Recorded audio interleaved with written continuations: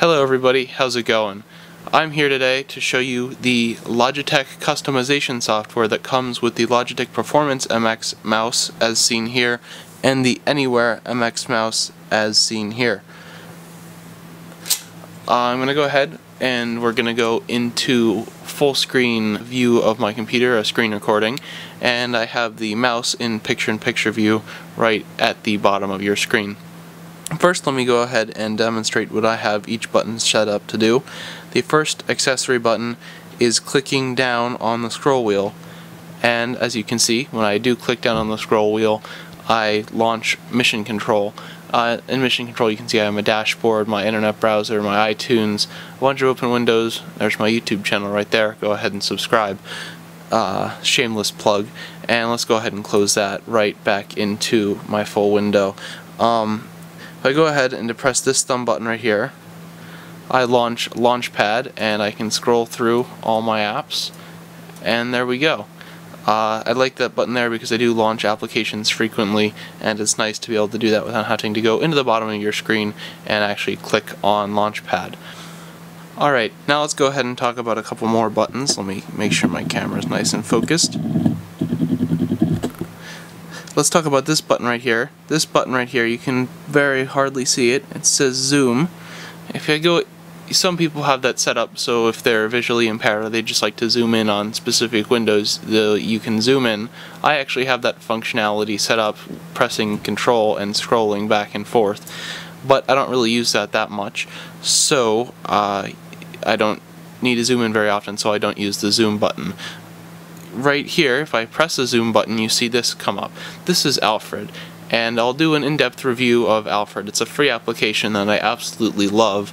A little bit later on, I'll make a video about it, but for right now, that's Alfred, and it launches it. And now for the more interesting feature buttons I have set up. If I go back, I switch into a new window, and you can see there's my screen recording set up. If I go back again, it's my channel, look at that. Yeah, there you go. And then the forward button goes back and forth in between windows as well. I also have left and right click. You can see left click here doesn't do anything. I can click on that, click on that. If I do right click, new folder, I can clean the desktop up. Okay, so now that I've showed you what my buttons do, I am going to show you how to customize the buttons on either the Logitech Performance MX or the Logitech Anywhere MX. For the demonstration purposes though, I am going to use the Performance MX because it's set up on my desktop, which is what I'm recording this video on. As you can see over here in the corner, my laptop is in the screensaver mode. But I assure you that the procedure is the same for both mice. So first what you're going to want to do is also open System Preferences. If you don't know where that is, you can click on the Apple and then System Preferences. Well, actually first, no. So the first time you open your mouse, if you have the Performance, you'll most likely get a CD that comes with it. If you have the Anywhere, you will have to download it from the internet, but it's very easy to find on the Logitech website, and you install the software and you run it, and you do have to restart your computer afterwards, which is a bit of a hassle, but given how convenient the software is, once it is installed, it's 100% worth it. So once you have the software installed, it's very easy. You download it and you follow the setup wizard. What you have to do is launch System Preferences. It's in the Apple, and then you can click System Preferences right here.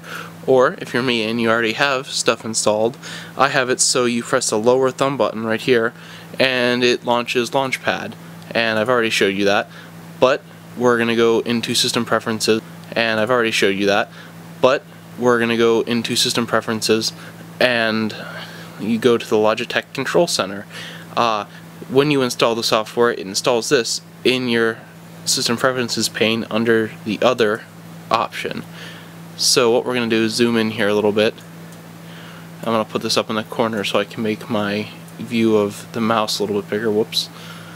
Alright, so let's go ahead and launch the Control Center. There we go. So if you have, yes, my battery level is low. If you have more than one device plugged into the unifying receiver, it will show more than one device. However, I do not have the unifying receiver set up with this computer. If you do want to set up the unifying receiver software, you can just press this button right here and it'll set it up for you, and the setup is very easy.